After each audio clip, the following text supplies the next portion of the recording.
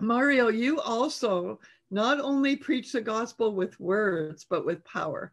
And Jesus said that these signs will follow those who believe when we preach the gospel. And he talks about healings and deliverance and all kinds of signs and wonders. So do you want to share a little bit about that as we just, continue to conversate on this?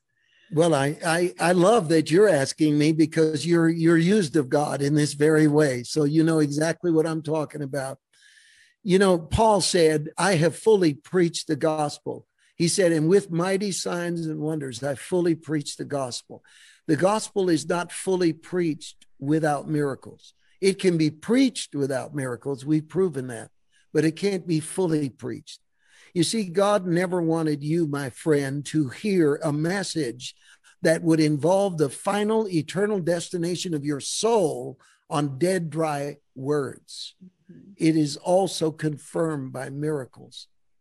Now, in the tent, what we've discovered is that when that moment comes, I may be in the middle of a sermon, I might be toward the end, but Patricia, I'm telling you, there is an unmistakable moment where it's almost like the air just stands still and a blanket falls on the people, and you know that miracles are breaking out.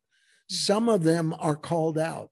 Others of them, God does it on his own. Just like he raised Lazarus from the dead with nobody's permission, God will heal cancer and remove sickness. Then we'll instruct the people, go to your doctor. God's not going to blame you if you keep taking your medicine. Go to your doctor, get it confirmed. Let your doctor tell you, look, your diabetes is gone. It's not in your body anymore. But one of the things that I feel is so important is that signs and wonders have lost their edge. What Billy Burke calls it the wow factor. He said, we've lost the wow factor. Why? Because the gifts of the Spirit are not supposed to happen just among Christians. The weapons of our warfare are mighty to the tearing down of strongholds. So when Miss Kuhlman would be in the Shrine Auditorium, and I feel a heartache for anyone that doesn't know who I'm talking about, Miss Catherine Kuhlman, when she was in the Shrine in Los Angeles, and I saw crippled children get up and walk, and blind eyes open, which we are now watching the same thing in our tent. It is, there's no words to describe how it breaks me to think that the same things I once witnessed as a spectator, now I'm on the other side where I have to command them and release them in the name of Jesus. But one of the things that made it so powerful was her integrity. It was her sincere death to self. And healing and the gifts of the Spirit have become spurious. They become entertainment. They become something that Christians are hoarding to themselves, instead of realizing that the amount of power we would see would multiply greatly if we would turn it on the lost, where it belongs, where it belongs among those who are addicted, those who are broken, those who are helpless. And then the power flows. And I feel so strongly that we need to get back to that. Yeah. God wants to do it. That's the exciting part. There's not a pastor watching. God wants your Sunday morning service to become an explosion of provable, undeniable miracles. And look at how the word will spread throughout an entire community. When Jesus healed you, there was never room for people to sit. They had to tear the roof off to get some of the people into the building. Amen. I love that. And yes, the kingdom of God, when you think of heaven, just any of you that are watching right now, just think of heaven in your own understanding of it right now. And I can guarantee that probably all of you know, even if you've never been taught it before, that heaven is a beautiful place. It's full of love. There's no sickness. There's no depression. There's no suicidal thoughts. There's no addiction. There's none of that. It's just a free, joyful, love-filled environment that is amazing. It is totally true utopia. And so when Jesus said repent, which is to turn in another direction because the kingdom of heaven is at hand. He's saying, come on, I want you to look at something greater than yourself. I want you to look at what God has created for you. And in that kingdom, there is freedom from sickness, freedom from disease, freedom from what binds you. His power comes.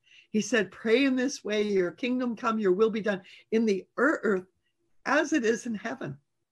So if you're watching right now and you're wanting to get to know Jesus, you can know him not only as one who forgives your sin, but as one who will heal your sickness, as one who will deliver you from bondage. He's that good.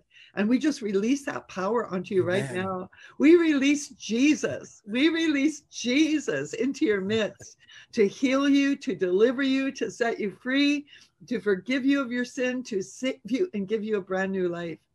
And if you just receive that by faith, in fact, some of you are feeling that presence right now.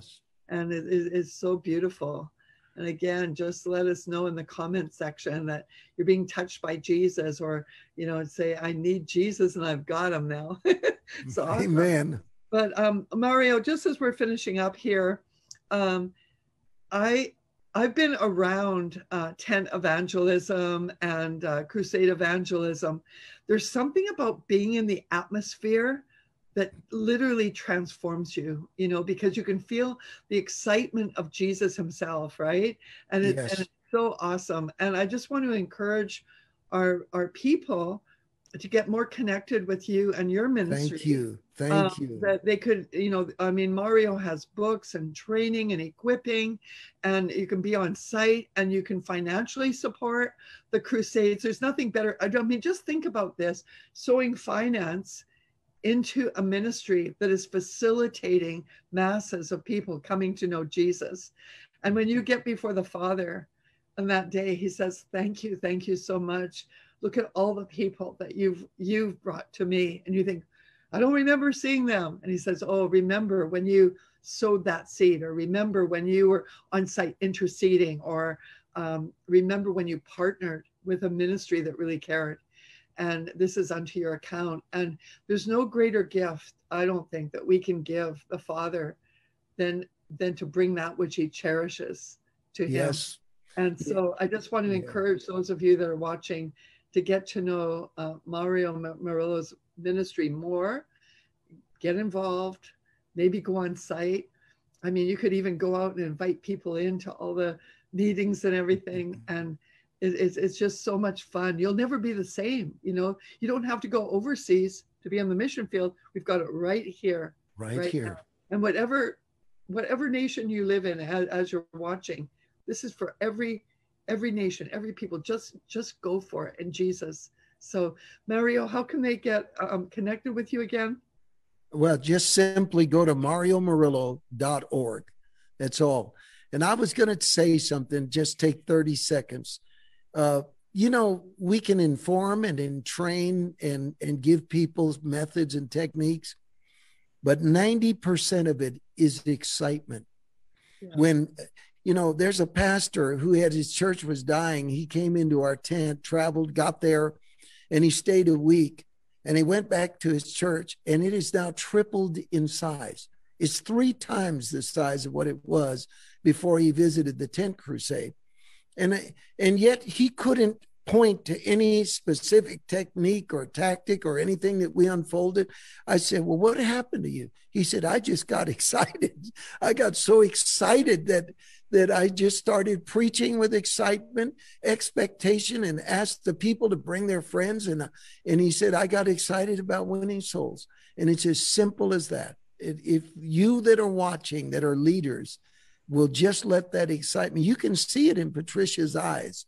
You see it, this thing that though we can teach the deeper things of God, we get so excited about just the miracles and the lives being changed. That is the most exciting thing of all.